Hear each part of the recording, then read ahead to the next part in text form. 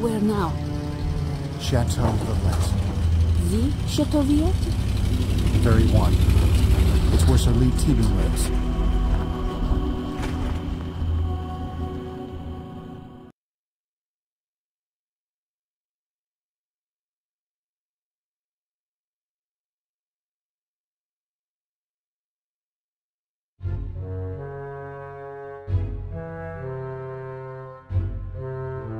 These are friends, Remy. Then, sir, I have other household matters to attend to. Very well. So, Robert, what brings you to the chateau at this most unfortunate hour? Lee, we've come to talk to you about the Priory of Sion. The Keepers? So, this is indeed about the Grail. What is it you want to know? Well, first I'd like you to explain the true nature of the Grail to Miss Nauvoo. Robert, you've brought me a virgin? What? Virgin is the term Grail enthusiasts use to describe anyone who has never heard the true Grail story. I believe the lady here is in need of an education. How fortunate, then, that you've come to me. Only the worthy can find the Grail, Miss Nauvoo. The path to truth lies through the doors of my home, but they only unlock for the enlightened. He's a bit eccentric, but we're safe here. I know he can help us figure out the cryptex. Just play along for now. All right, Sir Teabing. I will find the path.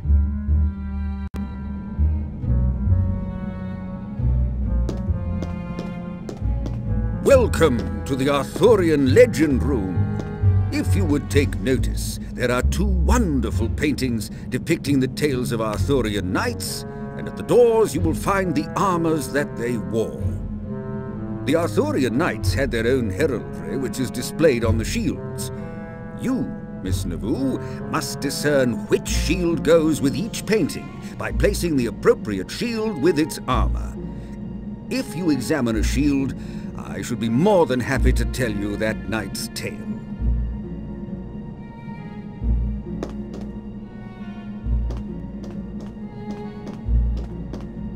This is Percival's shield. Sir Percival was one of the first knights to see the Grail. During his journeys he came across the castle of the Fisher King, and in the sky above it saw an image of the Grail. Inside he found that the Fisher King was quite ill and bedridden. But while Percival knelt beside him, a great procession walked down the hall. At the end of the procession, a lady carried a chalice, but Percival failed to inquire about it, and the king was not healed as a result. Percival vowed to find the Grail again someday, and became one of the 3 knights to embark on the final quest for the Holy Grail.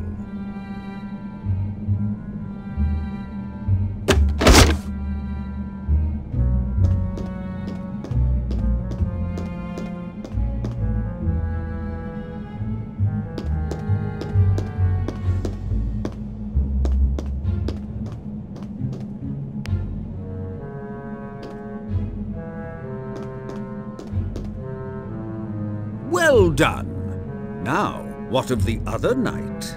He looks rather plain without his shield.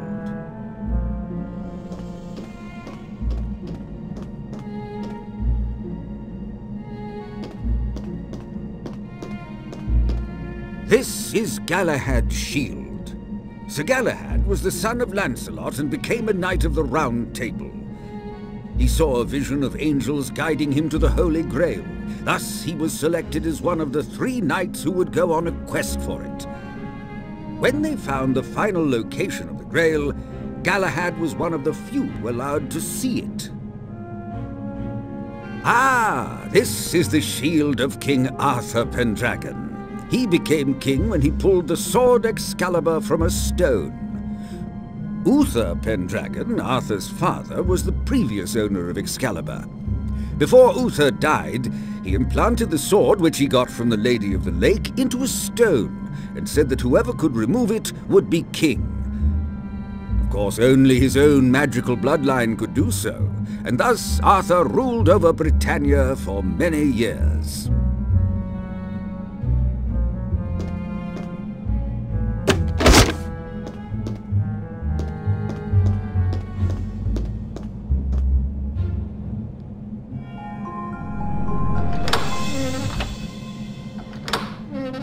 Excellent, Miss Nauvoo.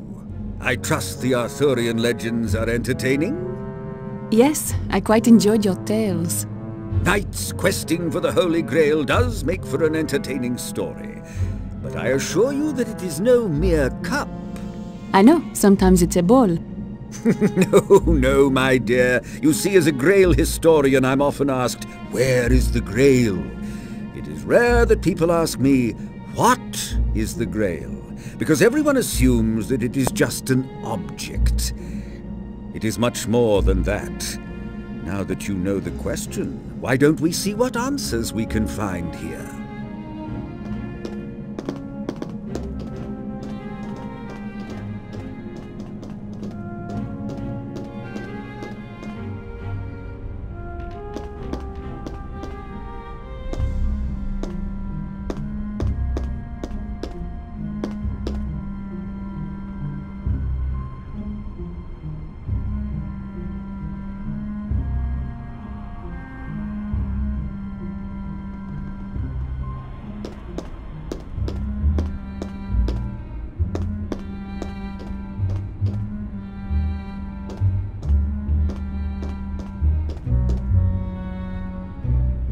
This is probably a passage from the Bible.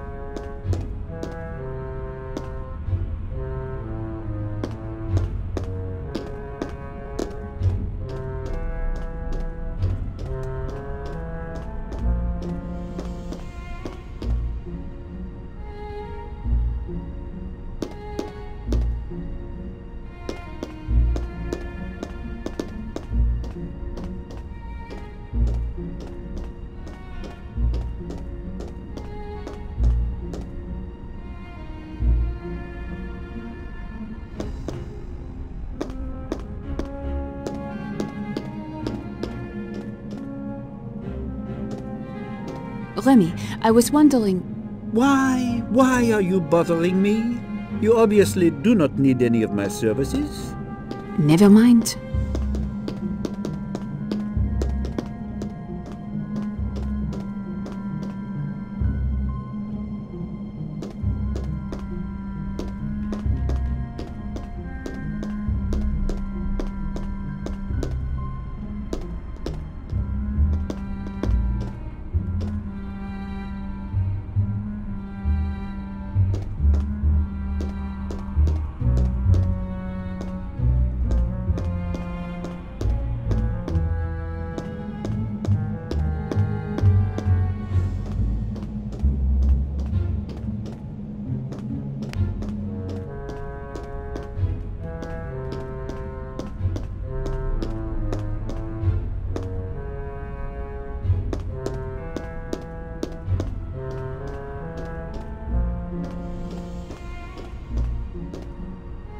I thought you said the glare was not a cup.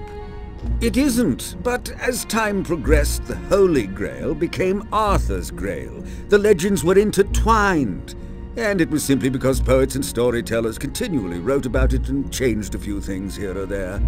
So that's why the Grail became a cup? Not exactly. I'll explain more later.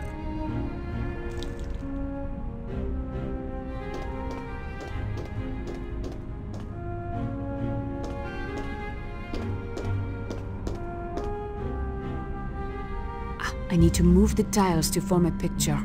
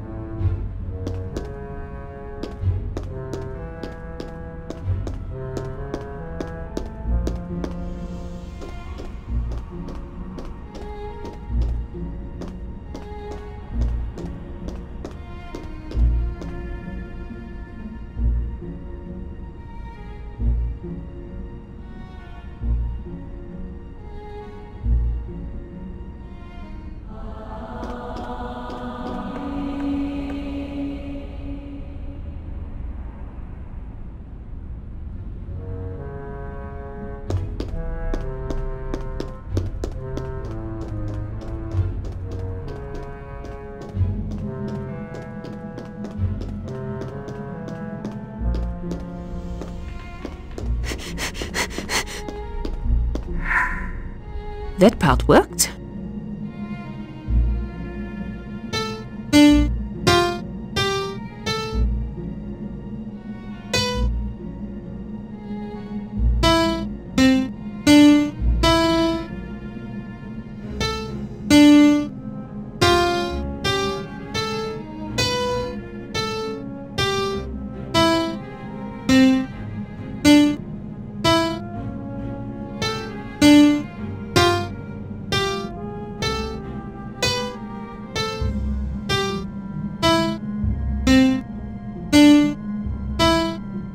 Operas of Wagner also speak of the Grail as a vessel in which the blood of Christ was gathered when he was killed on the cross. But that is not true, is it? That entirely depends on your interpretation. Grail can mean many things. Are you familiar with the symbols for male and female? Of course. These are not the original symbols.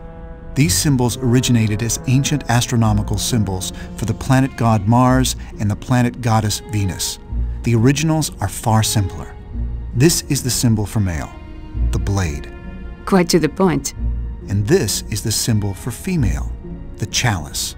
Legend tells us the Holy Grail is a chalice, a cup.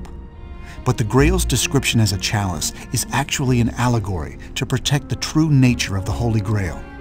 You mean the Grail is a woman? Exactly. A woman who carried with her a secret so powerful that, if revealed, it threatened to devastate the very foundation of Christianity. Who is she? As I mentioned before, Da Vinci painted the true Grail. Come to the dining room when you're ready, and I will show you Da Vinci's painting.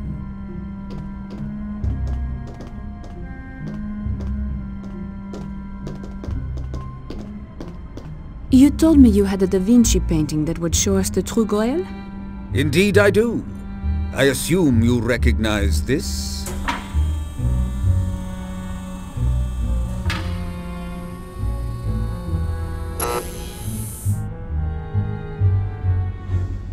The Last Supper? Yes. Da Vinci painted many secrets within it. Perhaps you can use what we discussed earlier to find a few of them yourself.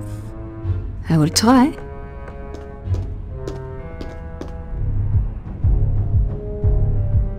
There is a V shape right in the center between Jesus and John. Robert told me earlier that the V is an ancient symbol for the chalice. This is quite true, but why would Da Vinci paint a feminine symbol into the Last Supper? I don't know. It's a painting of 13 men. Is it? Take a closer look.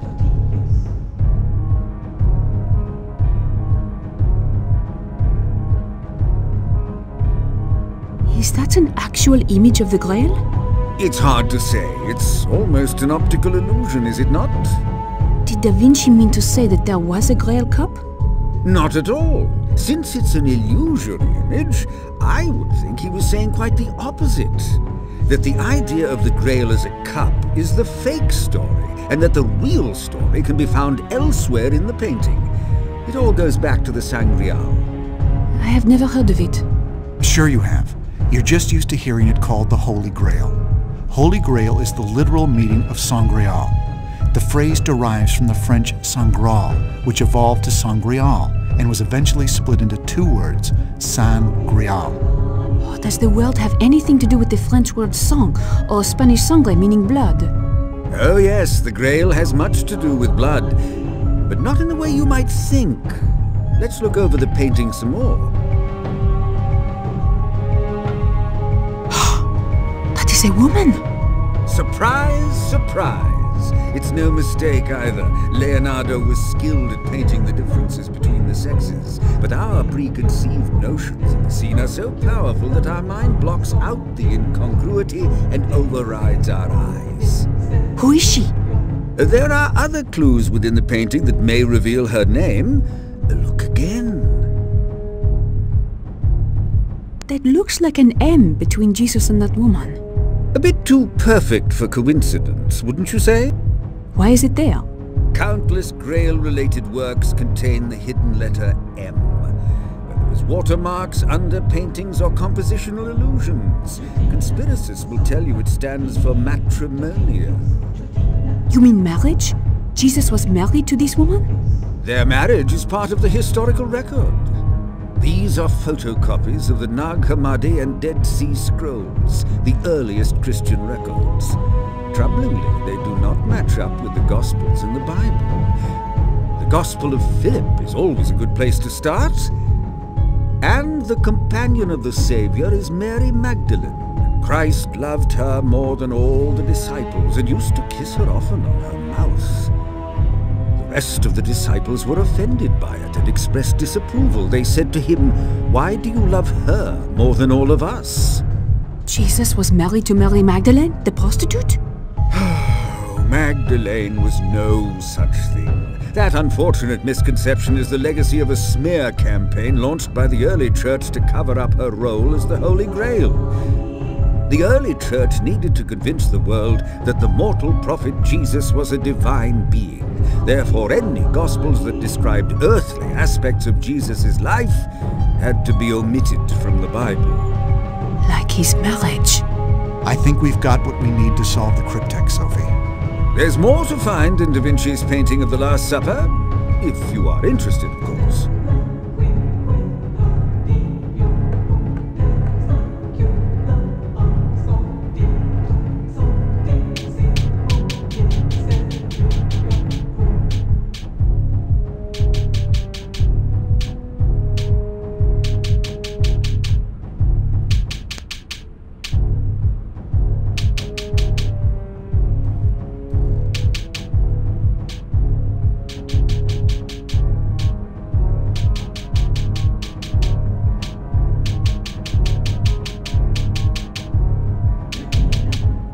Did you hear?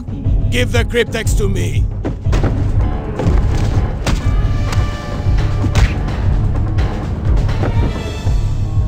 Quickly, to the basement. The basement? It has a safe room.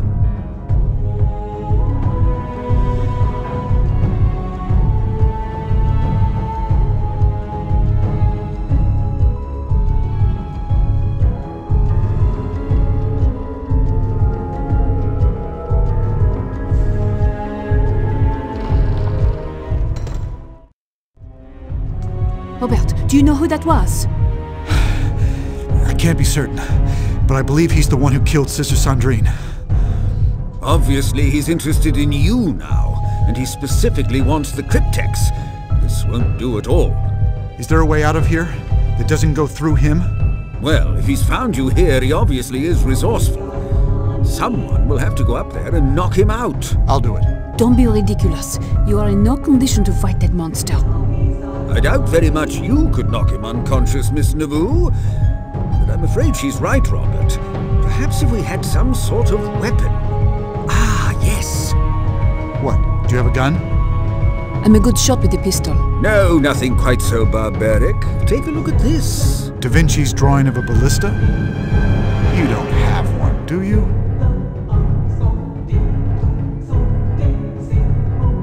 I'm afraid I don't have all of one, but I do have the frame right here. What good is that if it does not work? Well, it occurred to me that we might be able to make it work with some of the artifacts I have upstairs.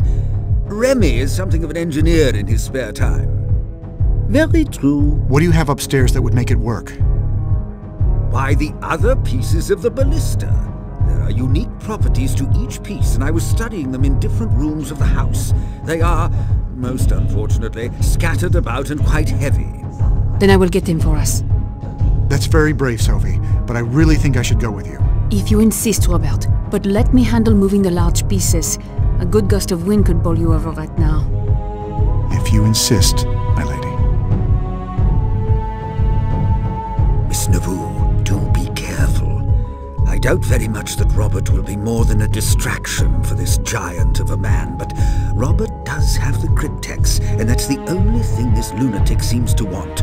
If Robert should get into trouble, use a mace or a fire poker, whatever you can find to stop that monster from killing Mr. Langdon. We still need him if we want to find out where the cryptex leads. Don't worry. I won't leave Robert to die. We'll get through this, Sir TB. Sir D. Together, or not at all? Sophie, let's go. I don't see him out there.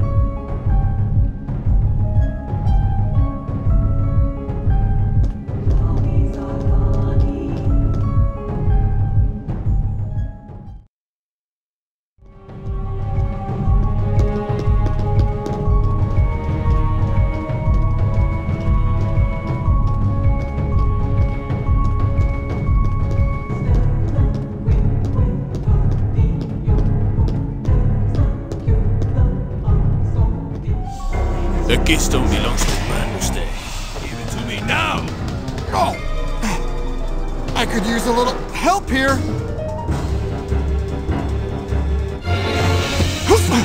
The bane only cleanses my soul of what you force me to do. I am warning you. I am an agent of the Judicial Police and... Die!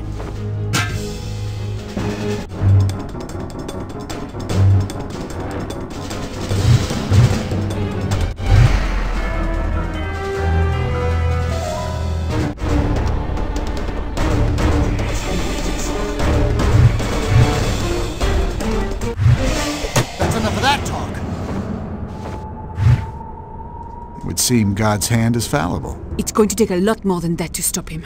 Let's get this ballista piece to the elevator.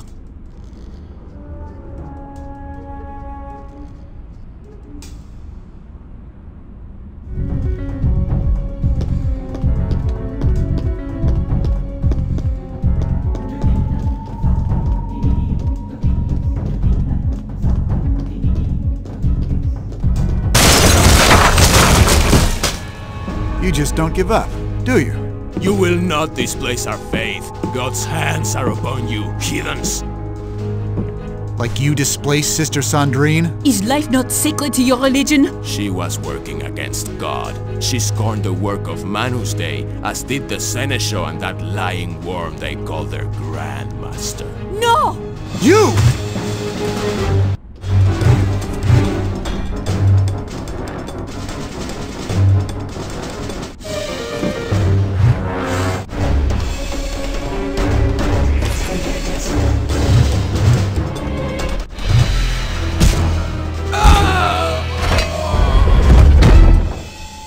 Sophie, I'm sorry. Let's get this ballista piece to the elevator. That monster's rage is endless.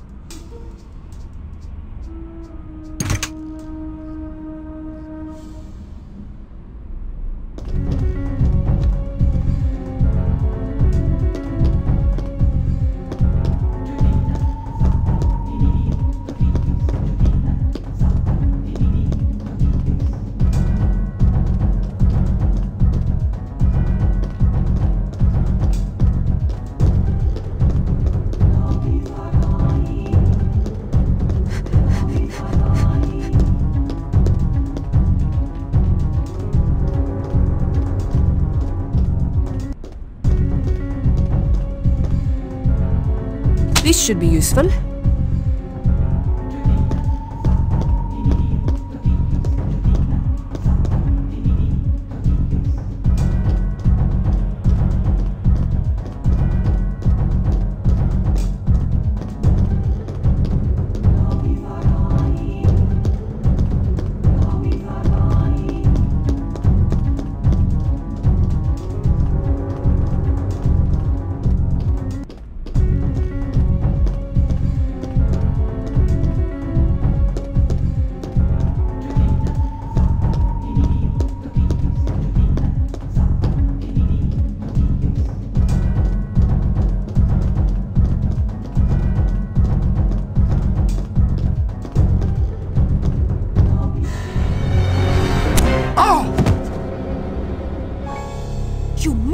It is not murder when it is God's will.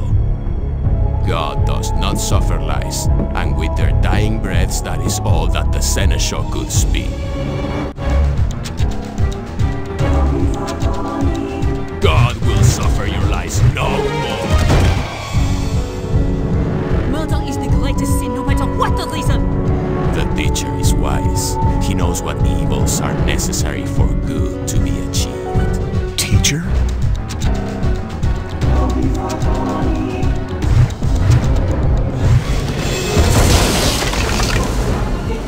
Sophie, get back! What was that about a teacher? Someone told this man to kill my grandfather. We must find out who. That bookcase isn't going to stop him. Let's get the last piece of the ballista into the elevator.